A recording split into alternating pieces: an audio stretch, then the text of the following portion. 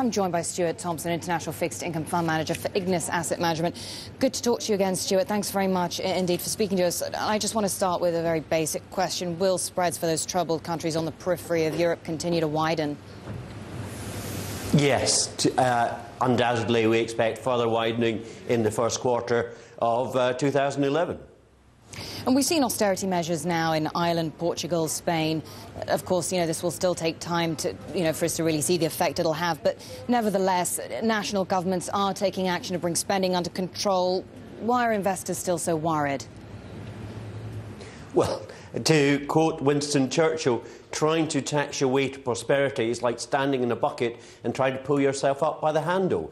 It is extremely difficult with the competitive issues required to compete with Germany. You're essentially creating debt deflation in these economies, and that is extremely destabilising. We believe that the solution is debt devaluation, in other words, debt restructuring in the absence of currency devaluation. So who's next?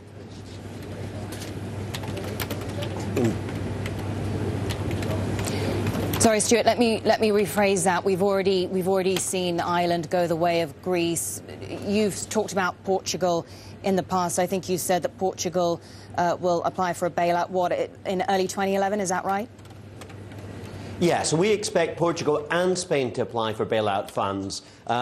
Investors are looking beyond Portugal to Spain because of the interconnection between the two economies and the high level of debts within Spain itself. Spanish debt, both financial and government debt, is over 200% of GDP. That requires a restructuring sometime down the line, but more immediately it requires a bailout from the centre.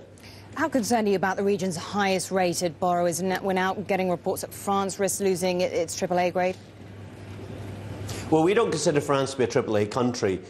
It's not going to devalue, it's not going to see a debt restructuring, but it's certainly not AAA. And it's showing the gap, performance gap with Germany this year, and that gap is expected to widen next year. And given the choice between the new European financial stability bonds and French bonds, I believe investors are going to take the former first.